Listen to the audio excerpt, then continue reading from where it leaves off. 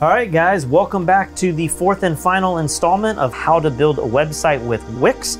If you didn't check out the first couple videos, the first one we cover everything you need to know about naming your business and buying a domain name. The second video is all of the features that you would want in a website to make it personable and to get clients to want to hire you. The third video, I actually designed my own website. That was an exciting experience. And this is the final video where now that you've built your website, how are you going to get clients and traffic to your site? Probably the most important part, and the part that everyone just kind of overlooks. They're like, well, I already made the website. Why aren't I getting any jobs? And right. Your work is not done at this point. Maybe now it's really time to get to work. How are you going to get people to go to your website and want to hire you? Do you have any overall advice in this area? Well, we've built Fstoppers, which started as a tiny little website that now has become what it is, and I've learned a lot about driving traffic to websites. As we mentioned in the second video, one of the most important ways to get to the top of Google is just to create a lot of content behind your website. And this is probably not the answer most photographers want because we're not writers and we like to take pictures. But the true reality is Google ranks sites higher based on how active the website is, how dynamic it is, how many pages it has, and then of course how many keywords are in those pages. So one way people used to do this was they would just put all these keywords hidden somewhere in the back end of their website, and it would just be like hidden words like white on white. And it was like a tricky way to like try to get your website to show up. And so obviously Google figured that out, and now they actually can penalize you if you do something like that. So the best way that I would suggest building your website and getting more traffic to it is just creating more content on the back end of your website. And usually that's going to be articles. It's going to be a lot of text with a ton of keywords, and it's going to be photos embedded in there. You'd be shocked how many people will find your website because of photos that they're looking for. So if they type in, I don't know, for me, the taser photo shoot, they're going to find those pictures. On Google, you're talking about going to Google and clicking the images. On Google tab. Images, and then that leads them back to the website. If you shoot your city, maybe people start finding landscape shots of your city and they want to come to Charleston, for example, or Puerto Rico, and they start seeing images and they say, and they find your website that way. So I think you should not underestimate the power of creating content on the back end of your website, usually in the form of a blog. Right. So you're not specifically talking about, you know, the back end hidden on your website. You're not even talking about your main website, but in many cases, if you can add a blog to your website, like you said, this is going to help you show up on the front page of Google for keywords that are related to your business, but also eventually your Google entire Images. website will rank up higher. Right. So if you ever type in your competitors' names and wonder why are they ranked higher, typically it's just because more people are accessing their site and there's more articles being linked. Backlinks from other sites. And so one little hack that I learned early in my photography career as a wedding photographer is I just started writing articles not about my photography, but I would write articles about the venues I wanted to shoot at. Maybe I would shoot one wedding at a venue, and then I would write articles as if I had shot there a ton of times, and I'd use the pictures that I took at that one wedding. And then suddenly people are now searching for that venue. They're finding my website. Little funny story that still happens today is I sometimes get phone calls from people wanting to book me as the venue. Wow. Because my articles for the venue are ranked higher than the venue itself. That's unbelievable. And they'll say, hey, I'm looking to book the rice mill. And I'm like, you realize I'm a photographer and I'm not the venue. Wow. Yeah, I mean, just think of the power there. And with wedding photography in general, just imagine how much research these brides are doing, how much time they are spending. If they narrow their search down to 10 venues and 10 photographers and 10 hair and makeup people and 10 florists and all this, but you have articles about all of the venues that they're considering. You're now dipping into each one of those little pots. Yeah, and you do an back. article about your favorite hair and makeup person that you've ever worked with, and you do an article about the best florist in Charleston. You will not only be ranked the top for photography, because all of those links coming from these other potential websites that we'll talk about in a second are coming into your website, but all of the individual posts when they type in, you know, Charleston wedding venues, you're going to be #1 for that too. They're going to keep seeing Patrick Hall photography. And then when a bride reads an article that you've written about one of the vendors that they were considering, it just brings your value up even more because they now feel like you have the same taste as them. And if you've worked with them, then I should just get this photographer because they're friends, even if you've only worked with that florist once or twice. In many cases, I never knew who the florist was, like they would show up after I'd already been there or something. Yeah. But if you take the time to do that and network with your vendors, you can really build this incredible community in your local market. Yep. That helps you with the word of mouth advertising, which we'll talk about in a minute. But these backlinks and these articles are really, it's like I said earlier, it's the machine behind your website. It's the way to drive the most amount of traffic. Now, I mentioned in episode 2 of this series that I am recently researching dentists who have this very specific machine that can do these same-day crowns and everything, and I've been trying to hire a dentist in Houston, a market that I am not familiar with at all. And I have found that many of these high-end dental offices have written articles about this machine, and they have used titles for each paragraph with the questions and the keywords that I am typing into Google. So I'm typing in things like, how much do same-day crowns cost? And boom, this dentist, whom I've already looked at his website, but I didn't find this page. Yeah. But I've saved him, like he's in my top 10. Yeah, he's on top of mind. Boom, he has an article that's that exactly. But it's, it goes over the prices and everything. It's exactly the information that I'm looking for, but then it's also a little sale at the bottom.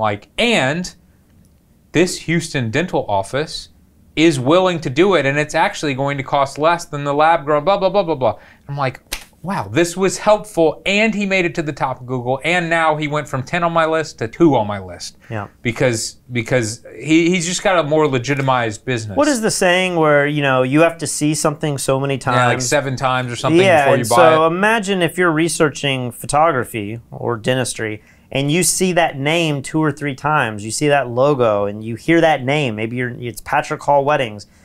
Eventually, you're just going to say, like, well, that guy, I keep coming back to his website.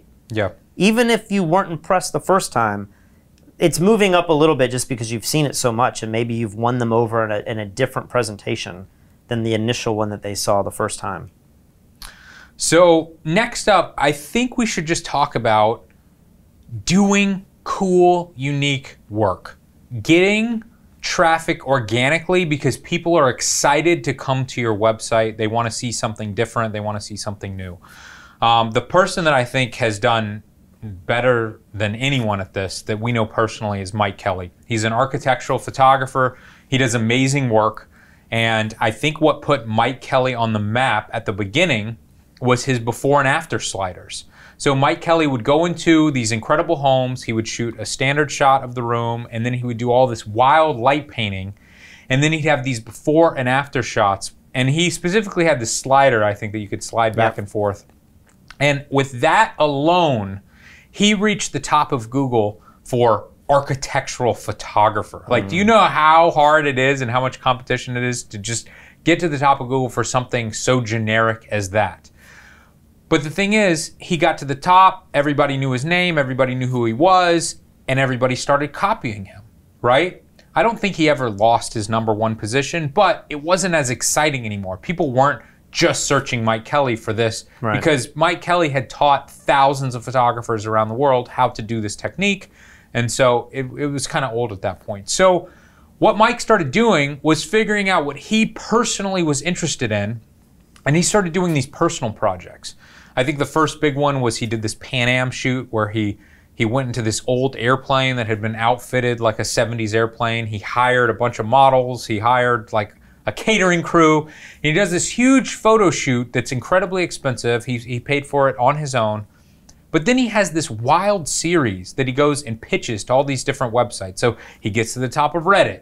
He's on USA Today. He's on CNN. They start doing videos about him. And all of these websites start backlinking to his website. So they do an article on him, and when they hyperlink to his website, it's all going back to his website.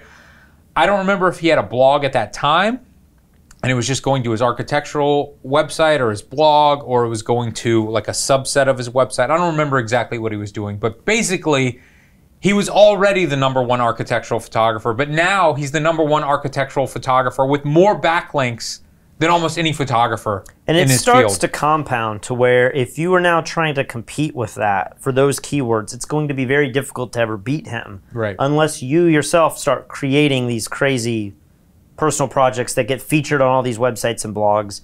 And that's really the name of the game now. And I know for us with Fstoppers, we've featured many photographers with their personal projects. Those backlinks linking back to their websites give them a lot of traffic. And then there's all of these other sites that just like rip your articles off and just repost our Fstoppers articles. You know, there's thousands of them. Yeah. But they're always pulling those URL links. And even though those websites aren't as valuable in the eyes of Google, you're getting dozens and dozens, hundreds and thousands of backlinks all coming back to your website. And if you've just posted wedding photos or whatever it is that you do and nothing's really gone viral and there's no reason to really share those on other platforms, you're not getting all those backlinks that somebody like Mike Kelly is getting. Yeah, and Mike Kelly recently, what he's been doing are these air portrait series where, I'm not even sure if that's what it's called, but he did one series where he was taking aerial shots of airports from above. That's one project. That went hugely viral. But then he started taking these portraits of airports with all the airplanes that had been landing or taking off during the day, compositing them all together, creating these artistic, fine art prints. He's selling prints. Once again, he's on the top of Google, he's on the top of Reddit, he's on the top of all these news agencies. And all these websites are linking back to his website continually. But there's even more snowball effect because now all these forums and Facebook and Instagram and stuff, when people are asking questions and talking about things, people are just sharing Mike Kelly's work and his website. Oh yeah, Mike Kelly did this, Mike Kelly did that.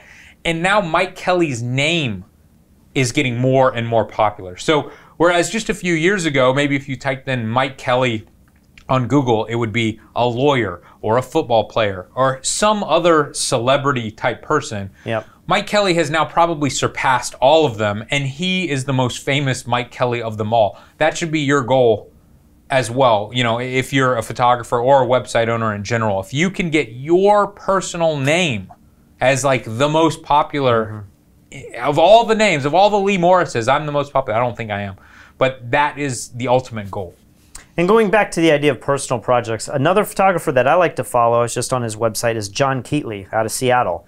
He does these quirky personal projects. He has one called Uniform Series, which is just a bunch of people that he's painted, like the army men, the little toys. Okay. And, there are 50 pictures of this. But he's done all of these photo series over the years that it's almost become a word-of-mouth thing, probably in his local community, where if you're from Seattle and you follow fine art or photography, you just know, let me check in and see what John Keatley's doing every couple of months, because he's constantly doing the commercial work, but he's constantly doing the personal projects. And it's always something pretty interesting and unique and quirky. And if you're just chasing the commercial work and not doing these fun series, the commercial work very rarely stands out and gets you the notarization and the publicity that the personal work will do, Yeah. And so it's really the personal work that's going to help create the interesting content on your website that gets shared by these larger platforms and keeps the word of mouth kind of going. Now, when we talk about sharing your commercial work or your personal work, whatever it might be, social media is huge now. In terms of YouTube, I feel like we should all have YouTube channels at this point, just because if you're a photographer, your camera can shoot incredible 4K video. Just learn how to do it.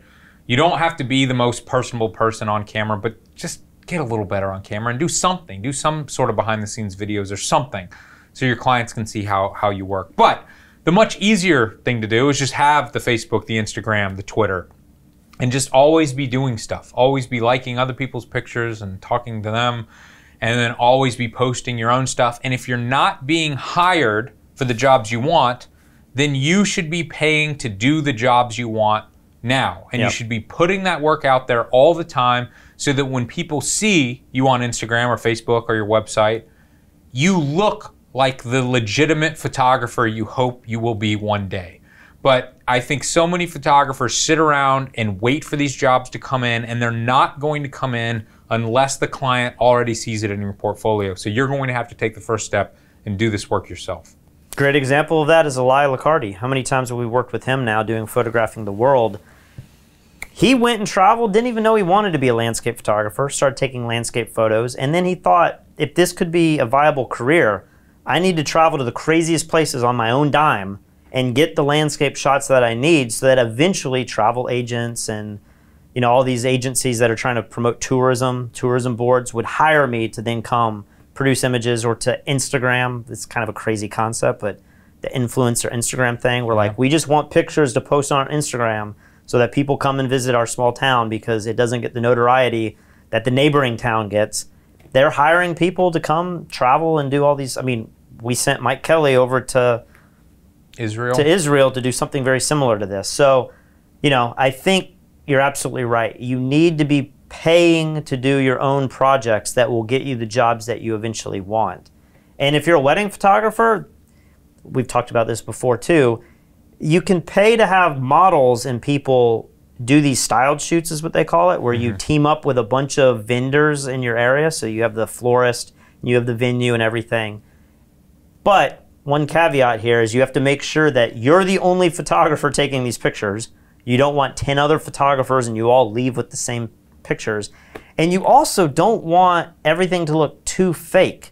You don't want the models, the people in your photos, to be too beautiful to where it never looks like reality. Yeah. Or you at least have to be upfront and say, this was a styled shoot, but look what I'm capable of doing. Or I wanted to do something in this whimsical way that I've never been hired to do, but I pulled it off with this styled shoot. So those sort of things can really help amplify your portfolio and create images that people are going to be wowed by, that your competition is definitely not going to have. Now, when you create a website and maybe you create a blog and you're creating this blog content, in many cases it can be kind of depressing because you're creating all this blog content and no one is reading it, right? You have to get past that mindset. You do have to get past that mindset, or you can write for other blogs. Fstoppers is one of them. I mean, we are always hiring more writers. If you're a legitimate photographer, we would love to have you write for our website, but there are a million websites similar to Fstoppers that are more specialized to your industry. You can write for the wedding blogs. Exactly. Mike Kelly just started his own architectural blog. If you're an architectural photographer, I think that's a really good idea, is you can guest spot on different blogs, and then you're always going to have that backlink. You're going to have that picture of yourself. You could do it in newspapers, online publications. That's another really clever way to get those backlinks without actually running content on your own site. And we've known Blair Bunting. He's a famous commercial photographer. He has gotten contacts with big blogs, and he writes for big blogs occasionally. So he might do an article for Jalopnik or Newsweek or CNN or Huffington Post. And because he's made these connections, he's reached a point in his career where they are excited for him to write for their blog. I don't think he's making any money, but can you imagine if you had the power to put your photo series on Huffington Post? I mean, that automatically skyrockets your ranking and the amount of eyeballs that are going to be on your work. And then, of course, you get those backlinks and to your having website. had one of my series on Huffington Post, it instantly opens the floodgates to where every other site, it's the news cycle, they're all like, we can't miss out on the story. Yeah. If it was good enough for Huffington Post, it's going to drive a lot of traffic to our sites. And so all of a sudden, something like that is going to open the doors to where you're going to have a lot of opportunities to share your work in ways you never thought possible. Piggybacking on what you're saying about the YouTube content is that Google owns YouTube. Yeah. And if you've noticed, they put the sponsored ads, which we'll talk about in a minute, paid advertisement, the first 2 or 3 slots, but then usually the next slots are Google Images and YouTube videos. So I don't know how you were looking up the dental procedure, but there'll be things where I'll look up like how to fix a toilet, and YouTube videos are right there at the top. And something like that is a good example of, I'm just going to watch the video because I need to perform those same steps. And so in many cases, the YouTube videos are as important or more important than any picture you could put on your blog. Absolutely. If you just took videos, drone footage, and like beautiful footage without you even being in it, of all the venues in your town, you could have the most beautiful virtual reality video of the venues, and then the bride sees that and you just have a little sales pitch at the end, or say to see more, go to my website. I really think photographers are underestimating the power of a good, solid YouTube channel. Yeah, I completely agree. But I think that leads into the next thing that you're hinting at, which is buying views. And we're not talking about buying fans or whatever. We're talking about paying for ads and specifically targeting keywords to get customers to your website. Right. Now, when we first started buying ads, we were wedding photographers. Google was really the only place to do it. Yep. And so, you know, it was kind of competitive, but it was still early on to where a lot of people didn't know how to do that. I think some people weren't even aware that those were ads, those first couple links on the top, and then they put them down on the side. And I got most of my business through Google Ads. Me too. Yeah, that was hugely valuable 10 years ago or so. I have no idea what the market is now, but I remember I started phasing Google out more and more because it just started getting more and more expensive, and there were all these scam ads on there and everything. And then I shifted to Facebook. And what I loved about Facebook was that I could be a lot more specific. I could target only women within this age range, and the biggest one of all, I could target engaged women. I did not have that much control over Google Ads. Maybe you do now. It's been a long time since I've done Google Ads. Facebook just has a lot more personal information to target those ads. Yeah, and so they have a status. It's like engaged. So if it turns to engaged, that's who's going to get those ads. Exactly. And so I was paying a lot per click. You know, I might be paying up to $5 per click, which sounds insane. If you're getting thousands of clicks, I'm paying thousands and thousands of dollars a month in ad money. But if for every 100 clicks I'm getting a client, that's a $500 client that's potentially spending around $5,000. That's the deal of a lifetime. I'll do that all day, every day. So keep that in mind. I think Instagram has ads that you could do now as well. But in many cases, you're probably going to have to spend thousands of dollars before you really start seeing a return on investment. I remember talking to some people and they'd be like, yeah, you know, Google Ads just don't work for me. And I'm like, how much are you spending? They're like, $100 per month. Like, yeah, of course not. You need to be spending like $100 a day minimum to get in front of the right people. And that's, maybe we'll do a video later on that too, but there's a psychological thing where, you know, you think like, I'm spending all this money and not getting any return. And it's not a sexy way to spend money. You can also spend $1,000 on that half-page ad in the magazine, and it looks cool because you see it at every bookstore, but like, do you know if you're getting a return on that either? You know, but it feels better because you see your work next to a bunch of other ads. Yeah. But there's something psychological that's hard to overcome when you're just spending money on Facebook and Google. Luckily now they have these pixel indexes where you can put like a pixel on your website, and it's supposed to help track the conversions that you've actually had, real people going to your website or real people going through your contact page, and when they hit contact and you get that email, if that pixel is red, then you can say that came from Google or that came from Facebook. Because in many cases, you still don't totally know where your clients are coming from. And I would always ask them if I had meetings, where did you find me? I don't know. I think I saw you in Charleston Magazine, but then I also saw you on Google and I found your website. But at the end of the day, it wasn't really that helpful. The other thing that you can do that a lot of people that I've met here in Puerto Rico are doing are these follow ads.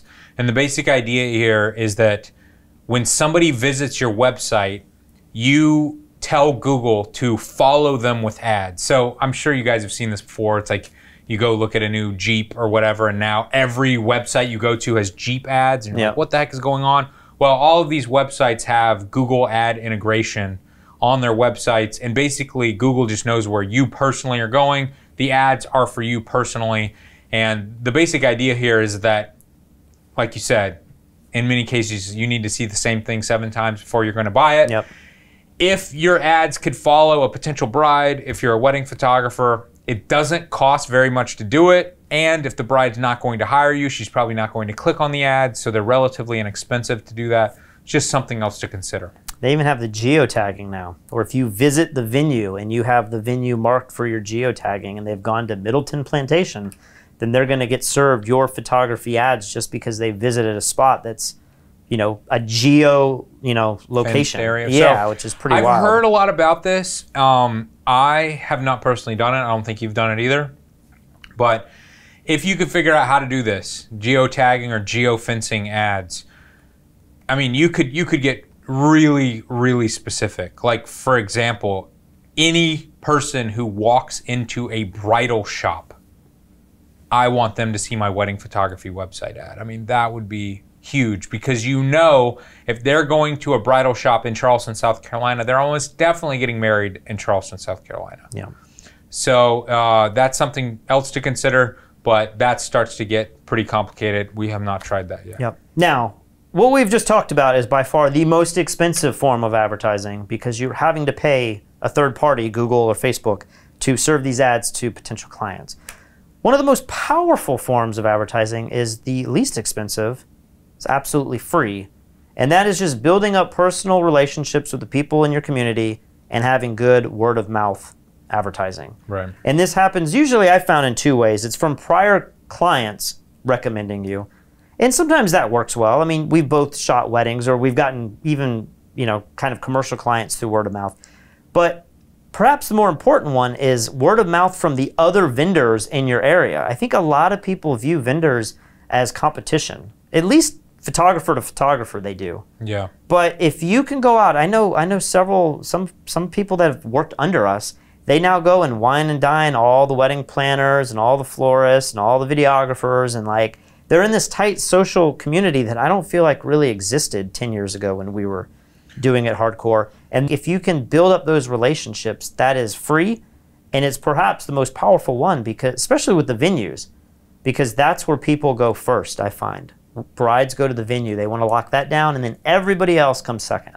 Yeah, that's a great point. And just branching out into broader forms of photography or other businesses, I feel like a lot of people these days, they're just kind of sitting around on their phones, lonely, not much is going on.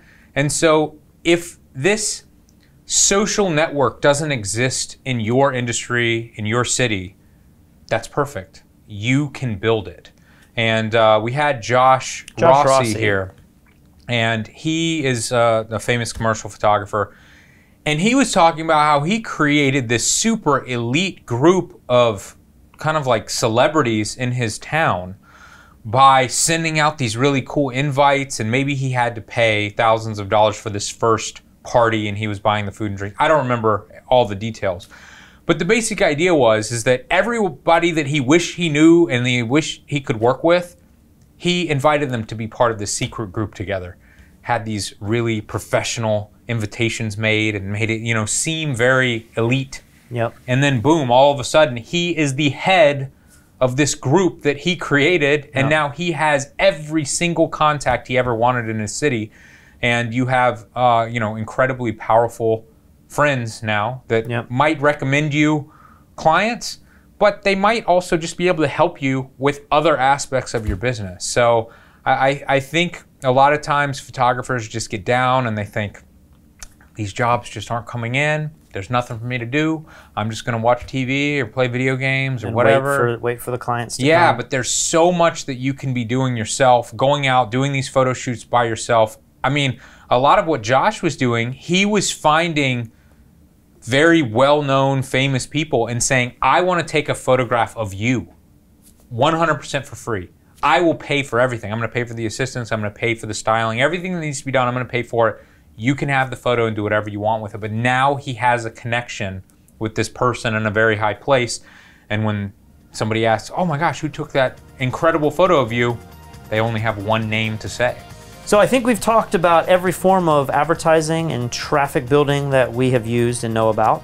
Luckily, if you build a site with Wix, some of the limitations that we had, like a Flash website that has no text and websites that were not SEO, optimized, that's a thing of the past. Right. Luckily with Wix, you're able to put tons of SEO in here, and I'm looking forward to really building my site up even more, and hopefully, having something I'm finally proud of. Like, this is me instead of just a page of images. Yeah, and if you guys are considering getting a website of your own, definitely consider checking out Wix. It's so much more customizable than the templates were back when I tried to make a website. And more importantly, it's so much more affordable as well. And as you saw, you could build it in a day. Yeah, you can just build it in a day. Make sure that if you do sign up for Wix, you go to the link in the description below. You're gonna save some money that way. And if you want more free content just like this, that's photo and video related, head over to fstoppers.com. We also have full-length photography tutorials that get super specialized. Some of the photographers that we've been mentioning, Mike Kelly, he has tutorials on architectural photography. So this was a lot of fun, 4 really useful videos I hope you guys got a lot out of, and big thanks for Wix for sponsoring this video series.